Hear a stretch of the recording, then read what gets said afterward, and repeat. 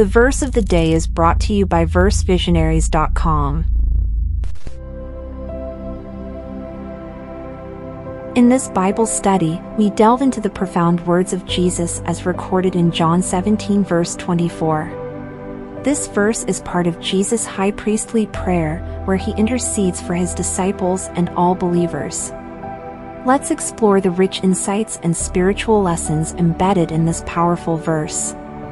John 17 captures a pivotal moment in Jesus' ministry, where he prays fervently to the Father before his crucifixion.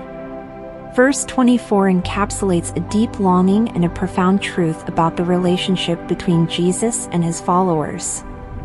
Father, I desire that they also, whom you have given me, be with me where I am, that they may see my glory, which you have given me, for you loved me before the foundation of the world. Jesus begins by expressing his desire for unity and fellowship with those given to him by the Father. This desire reflects the intimate bond Jesus shares with his followers, emphasizing a spiritual union that transcends earthly boundaries. The gift of seeing glory. The core of Jesus' prayer centers on the privilege of his followers witnessing his glory. This goes beyond mere observation. It speaks of a profound revelation of Jesus' divine nature and majesty. Seeing his glory signifies a deep spiritual understanding and communion with Christ. Eternal love. The verse concludes with a profound statement about the eternal love between the Father and the Son. Jesus acknowledges the love that predates creation, highlighting the timeless and unbreakable bond within the Trinity. Union with Christ. Jesus' desire for believers to be with him reflects the intimate union Christians have with their Savior. This union is not only future-oriented but begins the moment a person accepts Christ. The privilege of seeing Christ's glory extends beyond heavenly visions. It encompasses experiencing his transformative power and divine nature in our lives. The eternal love within the Trinity demonstrates God's unchanging nature and his relentless pursuit of a relationship with his people.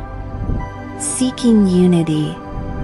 As believers, we are called to pursue unity and fellowship with one another, reflecting the unity within the Godhead.